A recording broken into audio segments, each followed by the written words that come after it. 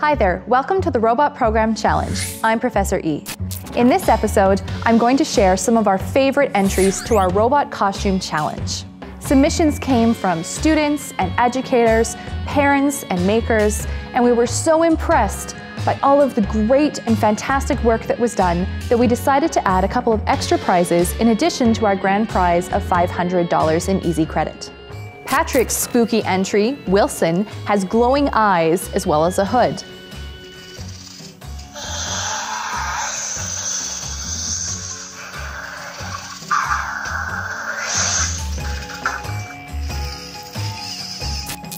Mike submitted this menacing Arc Reaper.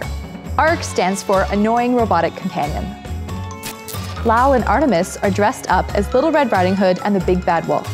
Steve even programmed new scripts so that they could animate the story for Halloween. The better to see you with, my dear. What big teeth you have.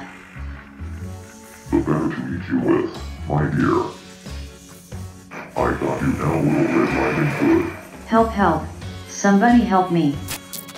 Northridge Middle School used the engineering design process to create JD11, based on the show Stranger Things. We look forward to seeing what they do as they program characteristics into their robot.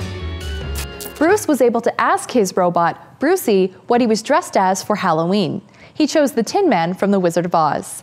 I am the plastic man from the movie The Wizard of Oz. You said you're the plastic man from the movie The Wizard of Oz?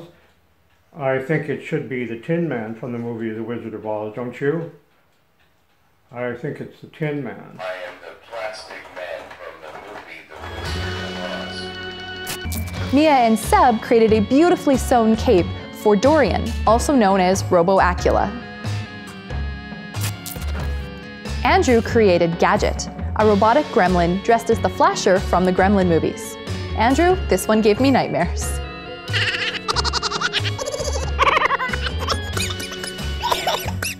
Dan dressed up Odie and R2 as Han and Chewie from Star Wars. Miss Michaud's students used RoboScratch to program this adorable Becky cheerleader.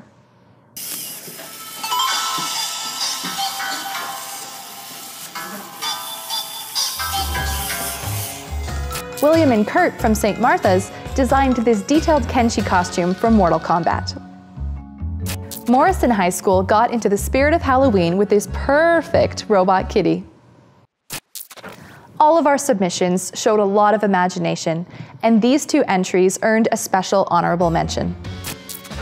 A special honorable mention goes to RULH Elementary's Grade 4 STEM Club, who submitted 7 separate entries, all themed as superheroes. These entries included Lightning J, Flash J, Fireman, Supergirl, Super OKK, Superdog, and Super Serbo. Congratulations to their teacher, Miss Sonner, for inspiring so many young minds. Paula and Emily are 14 and 10 years old, and they earn a special honorable mention for their clever headless horsebot. They painted JD's head as a pumpkin and triggered his routine by saying, "Oh no!" Great work.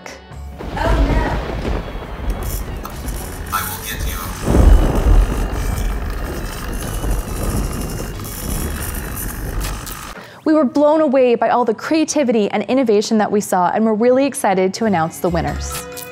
13-year-old Caleb earns $150 in easy credit for his perfectly programmed and synchronized choreography to Monster Mash.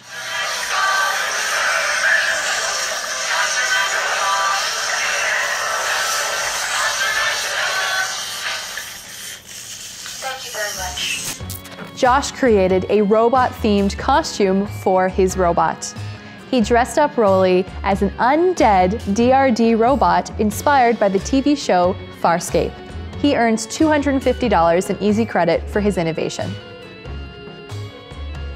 Our grand prize winner of $500 in easy credit is this Ms. Frizzle robot, submitted by Allison and Christina of the Cyber Mentor program.